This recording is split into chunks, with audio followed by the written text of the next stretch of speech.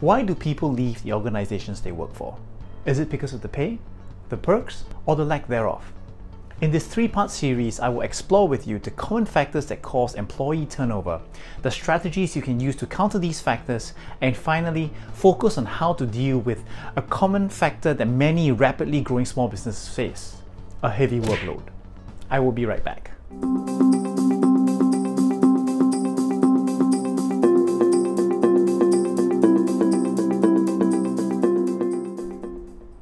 Welcome back. My name is Raymond Huan, and if you own your own business, you're interested in starting your own business, or you just wish to learn about the tips and tricks on how to operate a business better, I encourage you to subscribe to my channel right now, as I will be publishing videos that would challenge the way you do business and to do it better. In this first video, the first of a three-part series, I discussed the common factors found in many organizations that may be causing employees to leave at a faster pace than average.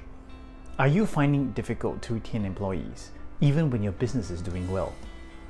We all know that it's costly for any organization when employees leave, but more so for small businesses.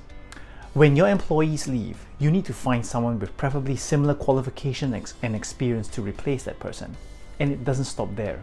You need to train the new hire and teach him or her how things work in your business, all at your expense.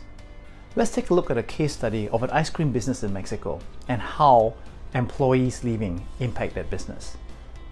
Why Mexico?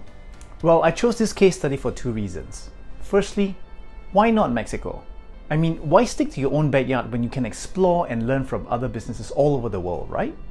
And secondly, this particular business was surveyed, scrutinized, analyzed, and its results were published for the benefits of business owners like yourself and me. This particular case was the subject of a study published in the academic journal, the Journal of Business Case Studies.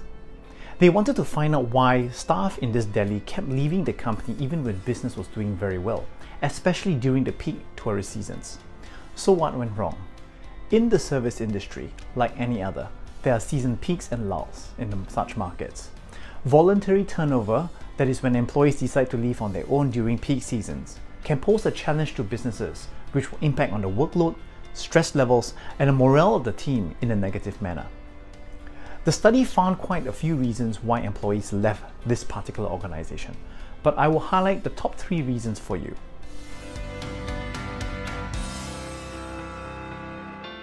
The study found that the employees complained about 2 things. There were limited opportunities for moving up, and training was insufficient. Now, good employees want to advance in any job, in the same way that business owners want their businesses to grow. When employees don't see themselves growing in a particular role or organization, many of them will leave and look for better opportunities elsewhere, at your expense in finding their replacement.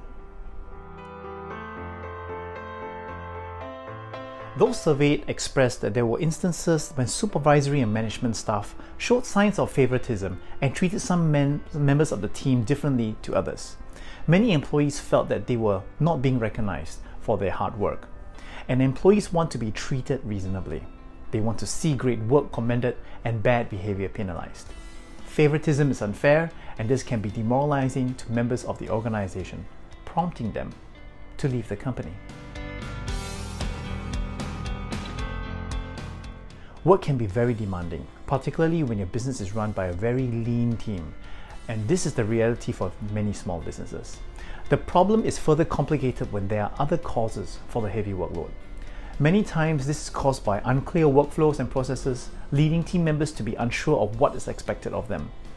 And when employees don't know what to do because it is not properly explained to them, or because there are no clear processes for certain conditions to work with, this becomes a recipe for high employee turnover. So what should we do? The answers are to address the reasons why the employees left in the first place. Number 1, to provide a clear career development and growth path within an organization to all employees.